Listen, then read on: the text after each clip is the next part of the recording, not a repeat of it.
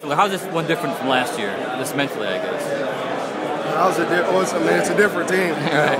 That's the biggest thing. But you try to kind of prepare the same way. Obviously, the preparation, who you're preparing for is different. But kind of the preparation approach. Try to.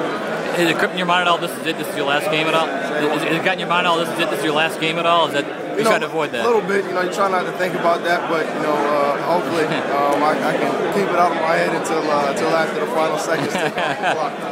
These guys have read in the past that bigger receivers have given them trouble, and they kind of expect they could throw a high pass. You and Jerry could kind of get the high pass. Is that part of the plan to kind of give your offense? But you guys be a key factor in this game, going a little deeper than usual, maybe. Hope so. The corners are talented players, but they're smaller than what we're used to going up and play against. So I know USC had a kind of a big day against them in the receiving aspect of the game, and as a receiver, hopefully we can do that and repeat that on the second. Their defense is a little different than most defenses too. I mean, they just kind of go back and forth in the 4-3, 3-4, and they're willing to get pressure on Russell. How important is you guys to get open, obviously, and just be ready at all times? Well, like you said, they're unorthodox, on defense, and offensively. But we just we gotta know what we're gonna do.